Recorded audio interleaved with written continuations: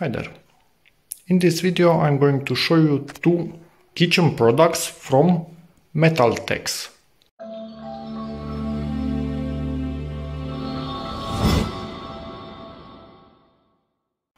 You might be wondering, why do these things deserve a video? Well, at least in my opinion, the idea behind them is really cool. Basically, you don't need to glue them to the wall, you don't need to drill into the wall. As you can see, you simply slide them into the kitchen cabinet, the base of the kitchen cabinet, of the top kitchen cabinets, obviously, with these things, and it will stay there. So you move it wherever you need it. You don't even need to figure out from the start where's the best position for this thing, because if you don't like it, you move it. And this thing can go also on the door, as you can see here. So it's a quite smart design in my opinion, and they also include this little rubber feet, so you don't scratch the furniture if you install this thing onto the door, for example. So that's awesome. Let me show you how this thing goes into the furniture and how it looks, and then we will get back to that one. One of the rubber feet, they tell us to use 6, so these two are basically excess, and one of them was glued, so this thing doesn't get lost in transport. That's a casualty, but still, probably if you really want to, you can also salvage that one somehow. But for me, I will not glue them, I'm just showing you. You simply do this and they come out, and glue them in here. Because I have different plans for this, I will show you in a moment what I'm thinking for it. So for now I will just slide it in there and show you how it looks on the furniture, but being careful not to scratch anything. Again, I'm not gluing this. It will not be in its final position there. Daughters around me, if you hear strange noises like that. The maximum thickness of the roll, that's the diameter, the inside will go here, so the tissues themselves, it's about 6.5 centimeters. So not really thick rolls go into it, as you can see from the picture in here. Maybe the front picture tells us the same story. As you can see, these are not hugely thick rolls. And the other dimensions are here. But this, it's not for here, it's a total from here to here. That's why I gave you total moving around. That's why I wanted to give you this info. You cannot put really thick rolls on them.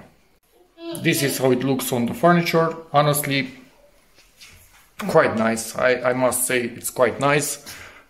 It's quite strong, so this has a bigger chance of bending than those, as you can see here. So a roll cannot do anything to it. And yes, obviously you can put a kitchen towel onto it, not just rolls. So good product, and next I will show you on a door. And this is how it looks on a door. It's thin enough that it will not create issues. Ta-da! Good. Now I will hack it up and modify it to do something really weird to it. Okay, I present you here my crazy plan. I'm going to straighten this band, and I will put this on top of the fridge. Yeah, it's going to be a bit weird. I will use double-sided tape. It should work without any issues, but yeah, I'm not sure if I could ever get it back into that shape if I need to. So this is a one-way trip by using a vise with some cloth on it, so I don't scratch the hell out of this, but obviously the paint will crack. But that's life. Win some, lose some. And it has been done. It's as good as I expected it to be. This is quite thick metal, so without hitting it with a hammer you cannot get it straighter than this, and I don't need it straighter than this because you will not see it on top of the fridge, but you will kind of see this manufacturing defect that they attempted to cover so it will not rust with a bit of clear coat. Yeah, we'll use that to make it level, and then I think I have some of this exact color of paint from my car. When I do touch-ups, it's about the same gray. It cannot be worse than what you can see here, so let's get to it. Filed it down as much as I could without scratching even more of the surrounding area. Now I will remove the protection and paint it. Prepared the double-sided tape, so let's just remove the red protection on it and stick this on top of the fridge. Ta-da! And it's on. Yes, you can see that bend right there. Do I care?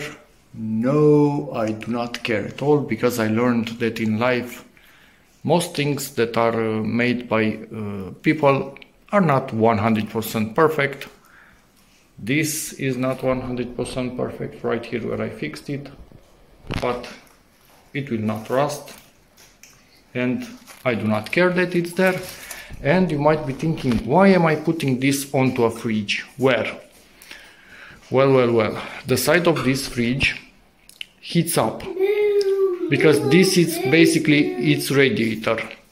So in the future we will switch from paper towels to simple cloth towels that you can reuse and wash and do whatever you need, and this heating up even in the summer, it will dry them.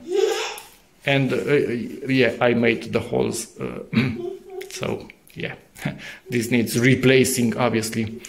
So it's a two-in-one installation, thinking for the future.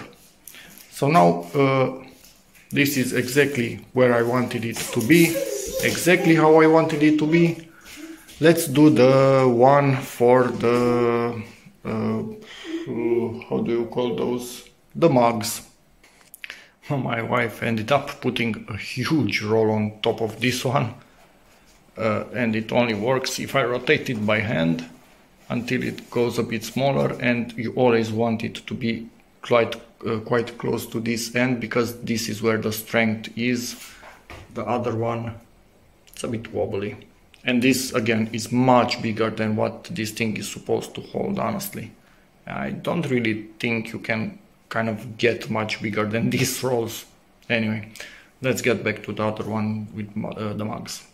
Just got the roll off to show you that I actually put two of the rubbers, one here and one here, to space it just a tiny bit from the fridge so it will not bump into it every single time and create metal noise. Now let's do the one for the mugs or teacups or whatever you want to use it for, or coffee cups. You can either put it on the bottom like the other one, or potentially if you have taller spaces inside and you don't want to waste this area, you can put them inside the cabinet. But for us it will be on the bottom of it. And as you can see, one end hanging onto the edge, and at the other end we will be using this plastic that they provide, just to make sure that everything stays in place, because these are quite heavy. Forgot to point out the size if you need it. And this plastic is extremely strong, so quite happy about it. Also nice texture to it. One screw that will, yes, sadly go into the furniture, but a tiny screw hole can be covered quite easily if this is ever removed.